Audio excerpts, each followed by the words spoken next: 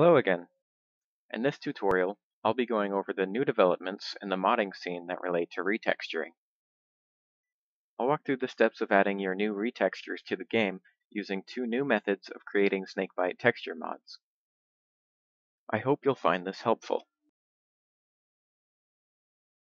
So to start things off, you'll want to download the latest version of the Snakebite Mod Manager. Currently it's at 0.9.0.3. You can download it here on Nexus Mods in the Files tab.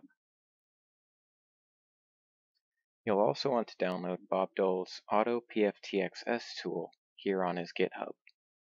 Under Releases, just download the AutoPftxsTool V02.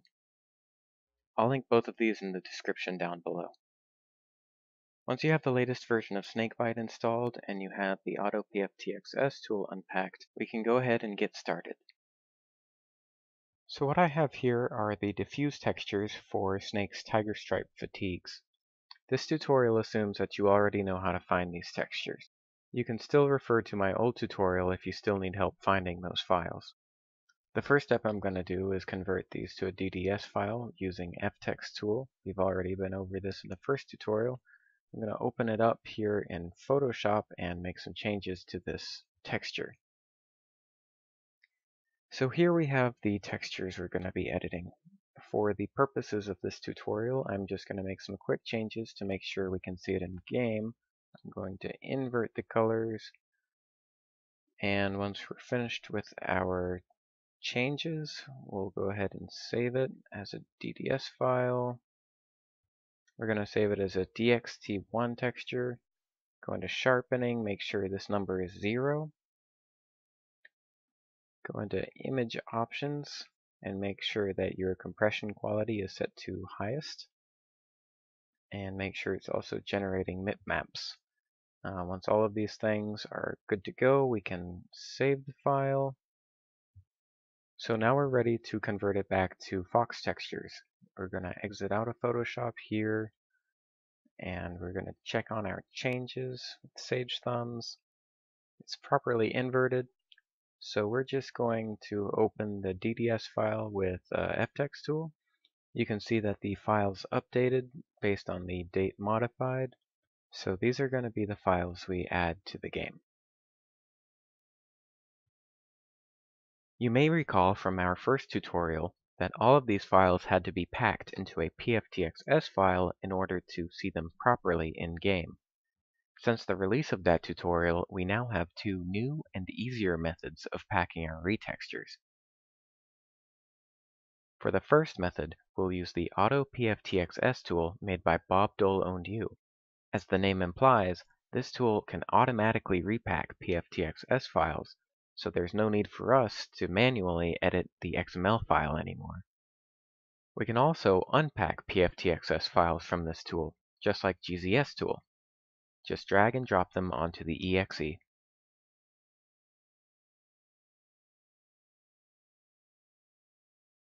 For the next step, open up the newly unpacked folder and add your files into the directory structure, replacing the old files.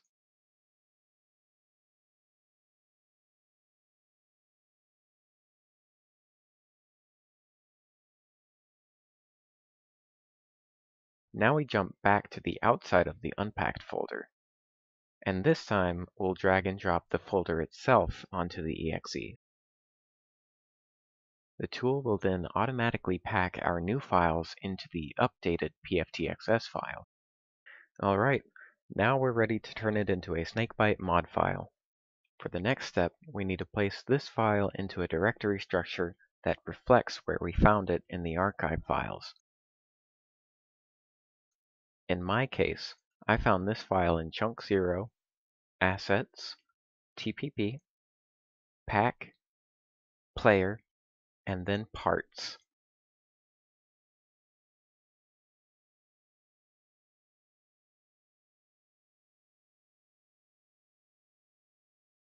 This means that I need to begin by creating a root folder for the mod, then create an Assets folder, and in that folder, create another folder named TPP. then Pack, and then Player, and then Parts. Now we need to take our updated pftxs file and move it into our Parts folder. Now that we've got the file in the right spot, it's time to open Snakebite.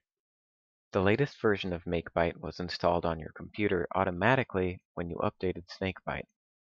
In the top right corner of the window, click the ellipses button and then navigate to the root folder for your mod. It is very important that you select the root folder for your mod and not the assets folder. Your mod will not install properly unless you select the root directory. If you selected the right directory, you should see the assets folder listed like so at the beginning of each mod file. I should also note that the A in assets needs to be capitalized. A mod with a lowercase a in assets will not install properly. So all that's left now is to fill out the mod info, and then let's build the file.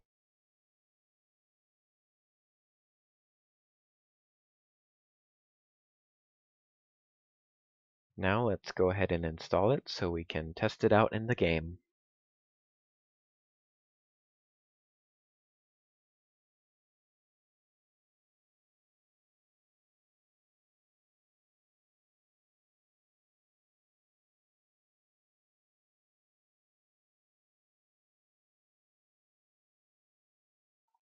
And there you have it. The changes will now appear successfully in-game. As you can see, AutoPftxsTool offers a faster and simpler approach to creating retexture mods. Now let's talk about the other retexture method I mentioned. As of Snakebite 0.9.0, certain texture files no longer actually need to be included into a pftxs file.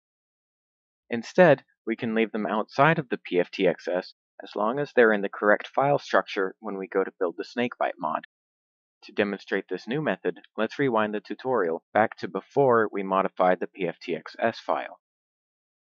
We still need to unpack the pftxs in order to swap out the vanilla ftx and the .1.ftxs file with our modified versions. Let's go ahead and open the pftxs file with GZSTool. After it's unpacked, we'll take our modified .ftx and the .1.ftxs file and move them into the folder.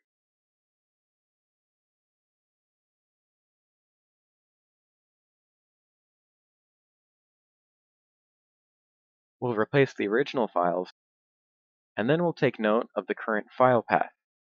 In the pftxs, I opened Assets, TPP, Cara, SNA, and then Pictures, and this is where I replaced the vanilla texture files.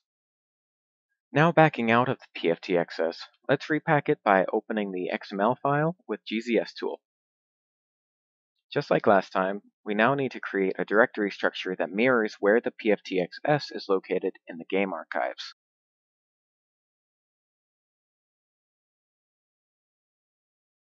I'll create a folder for Assets,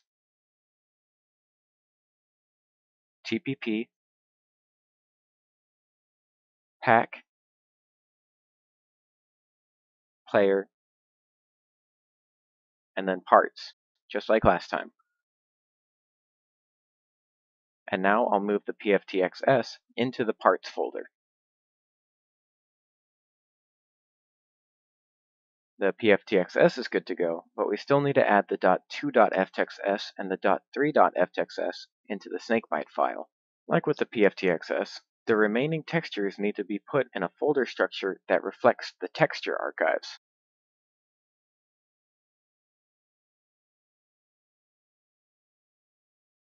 The pftxs folder structure will be the same as the texture archives, so when we go into texture 0, you'll recall from the pftxs file that I opened Assets, TPP, Cara, SNA, and then Pictures to find the vanilla textures. To copy this path, let's go back to our Snakebite file and navigate to Assets, TPP, and then create a new folder for Cara, And then inside that folder, we'll add SNA,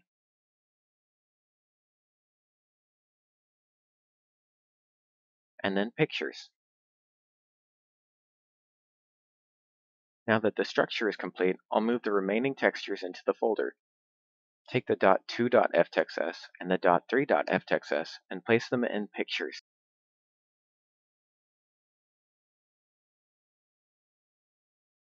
Alright, now the file is ready for Makebite. Let's open that up again. Like last time, click the ellipses button and navigate to the root of your Snakebite mod folder.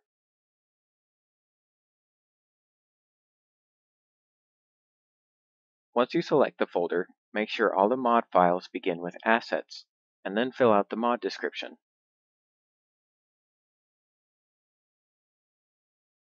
Now it's time to build the mod file.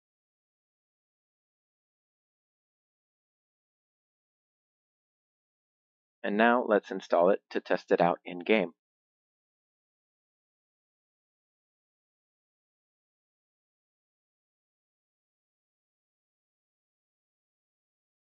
As you can see, this retexturing method worked as well. The changes appear successfully.